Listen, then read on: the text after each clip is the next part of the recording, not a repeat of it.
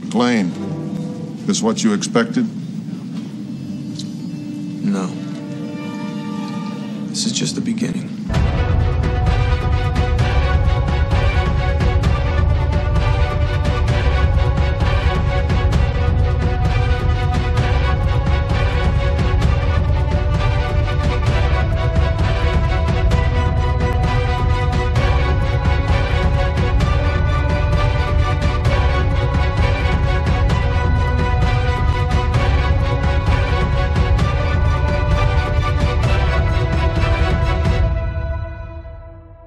Hey, what's happening, guys? I hope all's going well for you out there. I want to thank you, as always, for stopping by the channel today. We're continuing through the Die Hard movies. If you've missed my reviews of the first two Die Hard films, you can find them linked in the cards and on the end screen and in the description below to check out later. But today we're diving into Die Hard with a Vengeance. It's the third movie in the franchise. It's the one that I consider to be the last great Die Hard movie. So let's stop wasting time and let's get into this action-packed entry in the franchise.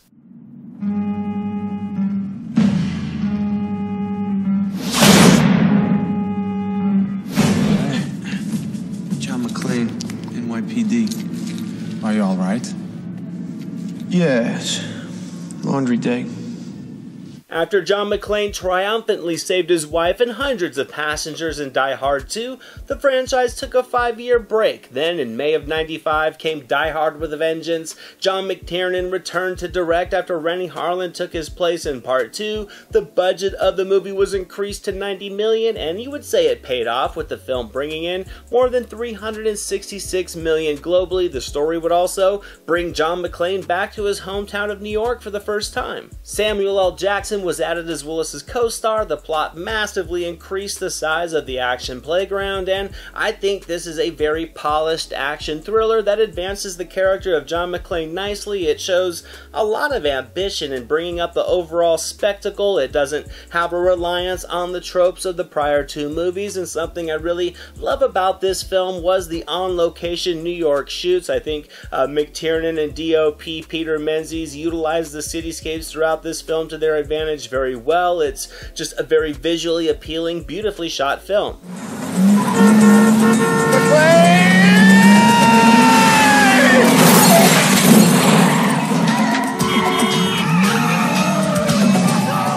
There's endless practical effects and a constant depth to all the backdrops of scenes. It does a great job of building the large-scale climactic tension that the plot relies on. I think Jeremy Irons comes in as the heavy, and he does a great job of creating just an eccentric but still very entertaining bad guy. He has this heist planned, and he uses a game of Simon Says to keep McClane and Samuel L. Jackson's Zeus running all over town and distracted. It was kind of a unique plot that created a ton of appeal because it was hard to really assume where things would go next. I think this movie complements the interesting story with just a ton of car chases ripping throughout the city, practical explosions, loads of gunplay, fight sequences, and everything else really in between to truly capture that epic level adventure. The scavenger hunt that McClane and Zeus take all over the city is entertaining to watch. It really builds intrigue to see what the point of it all is going to be. It's very nicely layered, and sure, the story may be a little overzealous at times, but you can't always fault a movie for trying to keep the foot on the gas from start to finish, because it's pretty much exactly what this movie does. You didn't see nobody? No!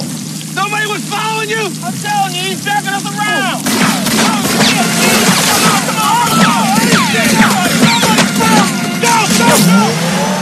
The chemistry between Willis and Jackson was perfectly timed and crafted. You can find humor and sincerity in their budding friendship. They both do things vastly differently, and with some tight writing, the odd couple subplot is a great addition to just add levity and charm to already high levels of intensity. This is a very sleek action movie that keeps a fast pace, and I think it delivers a little bit of everything. Something I also liked was that I felt McClane was closer to his persona in the first movie, with less of a cartoonish presence than what he showcased in the second film. His frustrations for having to deal with all of these problems on a bad hangover just feels like classic McClane. This movie was the subtle beginning of McClane's transition into grumpy old man, and it worked. I think Jackson brought a ton of charisma to the role with his textbook Samuel L. Jackson attitude, and it complemented McClane's personality nicely. No, I ain't saying that McClane and Zeus on screen were exactly Riggs and Murtaugh, but they did make a great duo for this film. The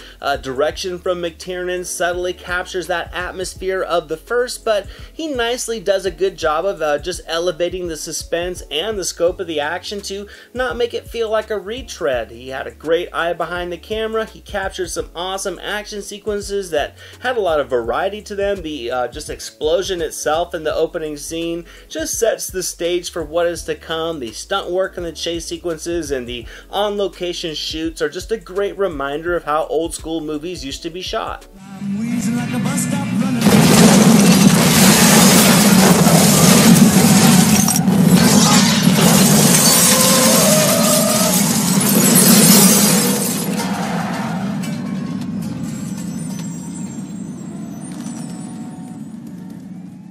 There isn't a bunch of green screens, just hundreds of extras, closed sections of the city, a lot of old school stunt work, and the action in this movie still looks fantastic. I can, yes, see some of the complaints about this script trying to do a little too much in the closing act. It does get a little busy with the plot turns, but for me it's not really a hindrance, although personally I do like the alternate ending as opposed to the theatrical cut. Some say McClane tracking Simon down months later and forcing him into a Russian roulette style game of McClane Says felt like a bit of a sinister step out of the mold of McClane, who usually committed his violence in self-defense, but I think I liked it. I really liked it more. I think it was just a fun turn of events for the constantly self-assured Simon, who was so arrogant in this movie. But for me, I think the darker ending was just kind of a fitting closing to this film and the franchise. But the theatrical version, it's a complete action movie with a lot of great performances that create some very charismatic characters. It does a great job of capturing the growth and the friendship between McClane and Zeus. It has a lot of effective humor that doesn't undercut the violence, so I gotta give Die Hard with a Vengeance 90% on the meter. The practical stunt work on display in this one is really a product of its time, and despite all the years, this movie still holds up great. It's a charming adventure that uses New York City as the perfect sandbox for just wide sprawling action. The story is the definition of creative writing, and seeing McClane with a partner for a change really added a great element to the film. Plus, it would be the last time in the franchise we get to see John McClane with hair, showing that despite being a hero, John McClane is still susceptible to male pattern baldness, and Die Hard with a Vengeance is still a fantastic movie. It's a very tightly crafted action film that really has stood the test of time with ease, and it really marks the last of the great Die Hard movies. Thank you so much for watching this video, guys. I hope you enjoyed it. If you did, drop it a thumbs up, leave a comment below. I'd love to talk movies with you guys. Share it with your friends, and without question, hit that subscribe button and the notification bell so you can never miss a video. Here are some links to some recent reviews just in case you missed them. All my social media links and the link to our official website are down in the description below, and I'll catch you next time.